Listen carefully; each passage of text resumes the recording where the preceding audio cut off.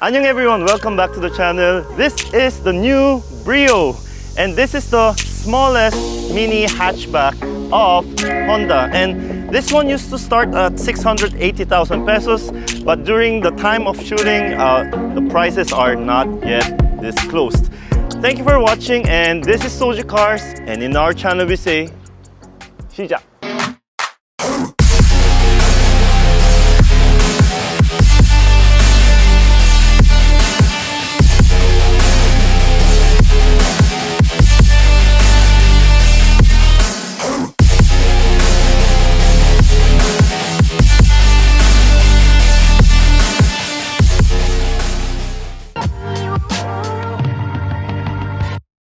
Before we start, this is the mid variant, the V variant. It doesn't get a smart key, but it gets the remote key. Just in case you're wondering how your spare key looks like, this is what it looks like. There you go. Now let's check the car out. For the new Honda Brio, we have total of 4 variants, namely the S variant that comes with the manual transmission, and all other 3 V, RS and RS black top, which come with CVT. But I'm glad to say that they all come with the 1.2 liter gasoline engine Euro 4 that does about 88 horsepower, and it does about 110 Newton meters of torque, and they are all front wheel driven. Current Brio is sold at 772,000 pesos for the V variant. I'm not sure how much the price will increase, but we are gonna find out very soon.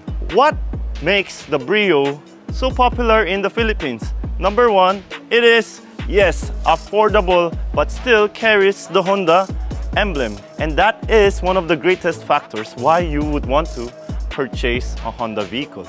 Let's start from the front. The front face has this honeycomb grille with chrome accent, and the headlight has halogen with multi-reflector, but it does come with this nice LED daytime running light. Halogen turn signals, no fog lamp for this V variant, but you'll get them in the RS variant. To demonstrate what's the minimum ground clearance, we have this good old Mountain Dew bottle. Let's put it there under. If we are going to use this Mountain Dew bottle, that's how much you can fit. Okay, so like that. But we do have mud flaps here on the side that is soft. That will probably reach just here. On the side of the Honda Brio, we can see 2 tone colored rims. The size is very small, yes, 14-inch. Comes with disc brake in front, drum brake at the back, MacPherson in front with stabilizer and torsion beam at the back. Side mirror, side repeater is here. Because there are no black claddings, it just makes the car look clean. Also here, when you go up, there is no roof railing. There's no sensor because this has a remote key. And back here, you can see the antenna. The side mirror is power adjusted, but it is not power folding. This area has black here, so maybe we wanted to have the handle here, but it's still here. And when you open the door, it doesn't feel light. So since the car is small, you might expect that the door weight is also light, but no, the sound is great. Now here at the back, we find the 3rd brake light, the wiper, Brio badge, Honda badge, iVTEC badge, 2 backup sensors. The plate number illumination is just in halogen. What I like here is that we have a switch here just to open your trunk without having to open it from the inside, unlike the Espresso. Muffler right here, and the finishing of the muffler is quite nice and it doesn't feel cheap.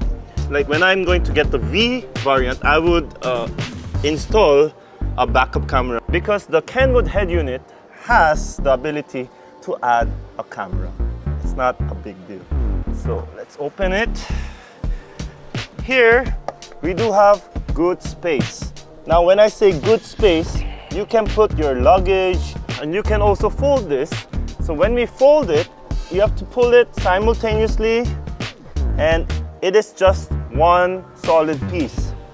There are no lights, but I think I can also fit in here like that, so ample space. How do I get up? Okay, now let's do the walk around of the interior. So that's how you unlock the car.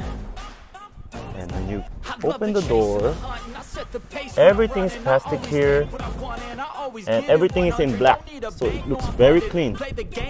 There are a total of 4 speakers here, air pressure, the sea lamps or ceiling,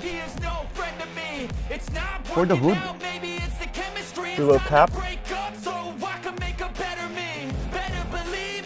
The seats are in full fabric. Even the headrest is just one piece. Full manual. There you go. The Brio carpet. The pedals. We have steering wheel adjustment, but this one only tilts. The center island or the console. Go inside. There you go. We get our key right here. Put it here in the keyhole. Press the brake. Then you'll see something happening here. Most probably, yeah, we have a Honda logo. Instrument cluster, digital screen, digital screen. Others are all manual. The mirror is manual. The sun visors are manual, but they do have mirror. But it does look budget and feel budget. It's like, the feeling is like what you would see in L300, but a little better. Day and night mode. The air vents, there. The location of the air vents are quite important for me because I want them to be very, very direct. Right now, only the aircon is on. That's how quiet it is. The limiter is at 4,000 RPM. And you can control the brightness of the instrument cluster by turning on the light, and you can twist it. See? That's how you do it. Manual lighting, manual windshield wiper. Thank goodness we have steering wheel control, and this one is still retained like a cheese grater. And the horn sound, that's the horn sound. Full blanks, a little compartment for your card, and there's a compartment also here for my phone. I can put it there. There you go. 2 cup holders that can fit a Pepsi bottle there and here. See that? Compartment here and a 12 volts. Just drops really quickly. Fair amount of space, but guess what? We have no US charge port, so they managed to put a USB charge port here when you open the glove box. At first I thought it's the connection for the iPod, but it's not. Digital screen, but something unique about this air conditioning system, you don't have the front vent control, so you can only do front and down. There's no other way, but we do have max cool and physical buttons for the cool, ventilation, and this one is a Kenwood head unit that actually has this one. If you just buy yourself or your camera, you can easily connect one for your reverse camera, because as of now we only have the backup sensor, but Apple CarPlay, Android Auto, USB mirroring, So it does have a lot of things, but it is the good old simple head unit that Honda likes to use. So that's what you have. Airbag, CVT that has S and the L. Like when you drive in S, it will feel like you are driving on power mode or sport mode. Side brake, cup holder for the second row people. Now everything is in black. That just makes everything very neat and tidy. Now let me bring you to the second row. Now let's go to the second row. With my normal driving position, speaker, button for the window, separate headrests for all three passengers here. As you can see, the center tunnel is very small.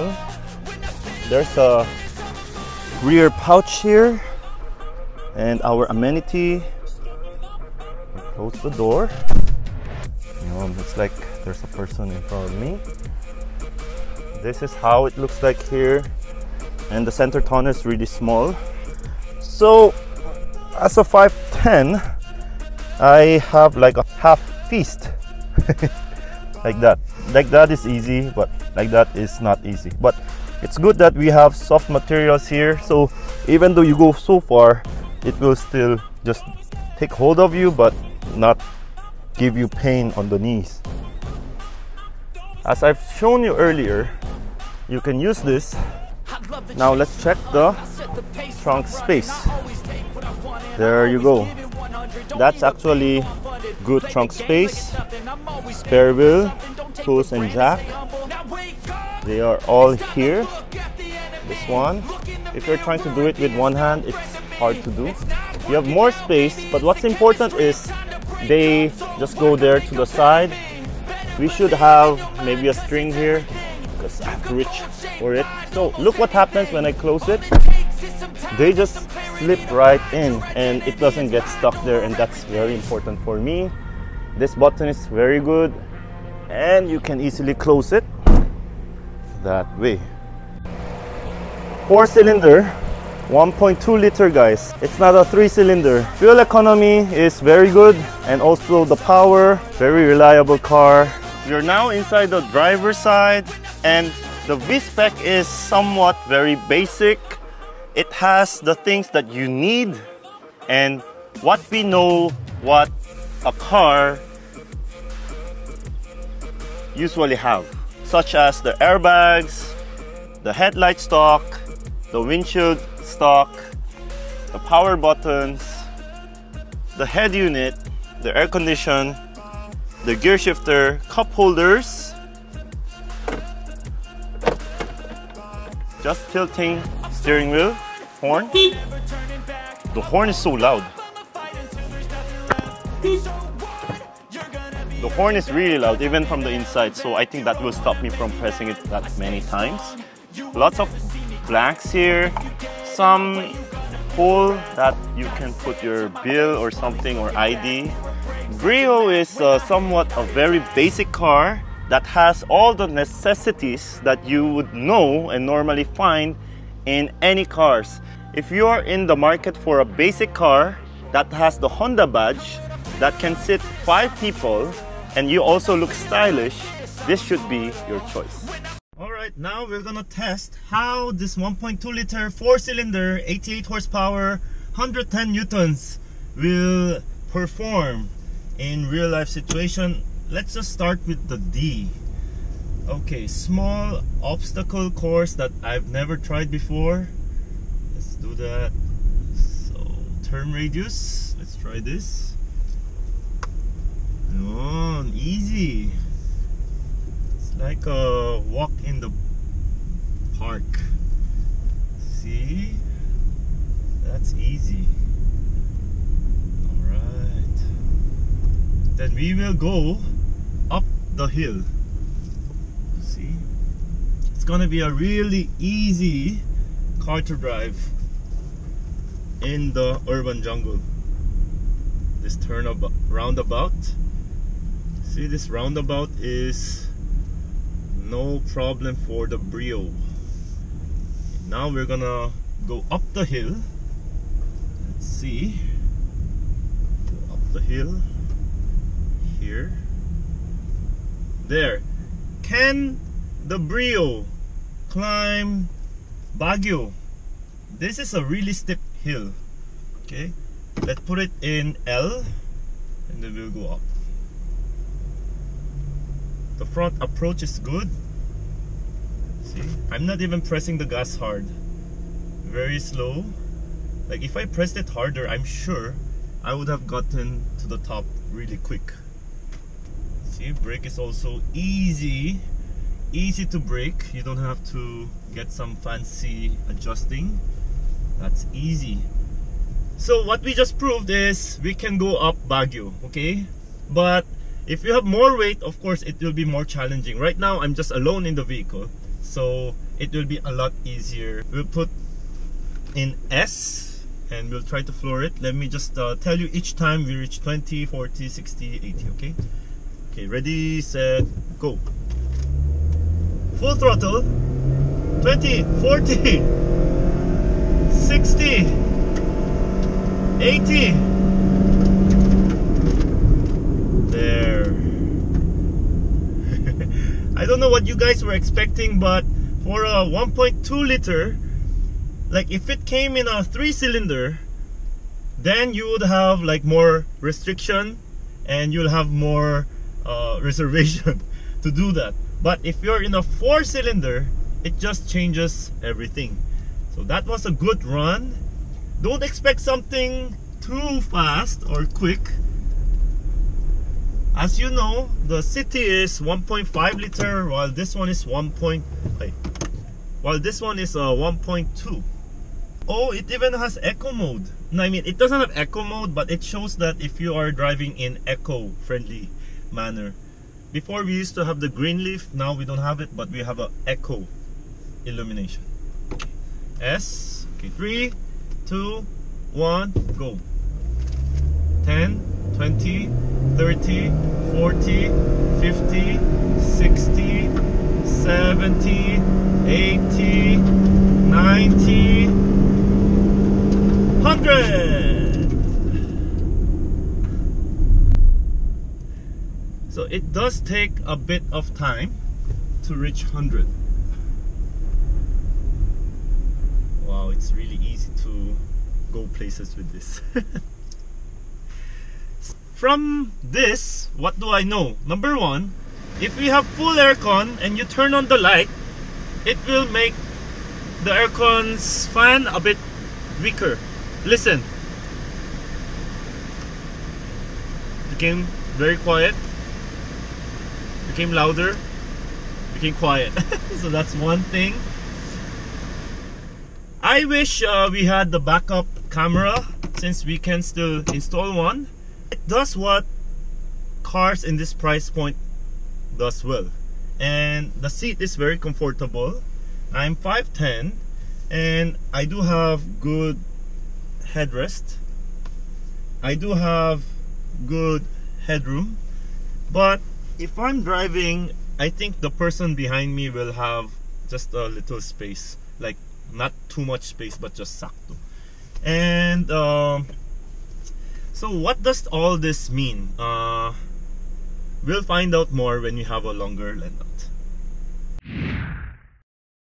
And that's what I think of the new Honda Brio. If you like the video, please drop a like, and if you want to watch more of this, please do subscribe. I'll see you in the next video. May your dreams come true. Bye.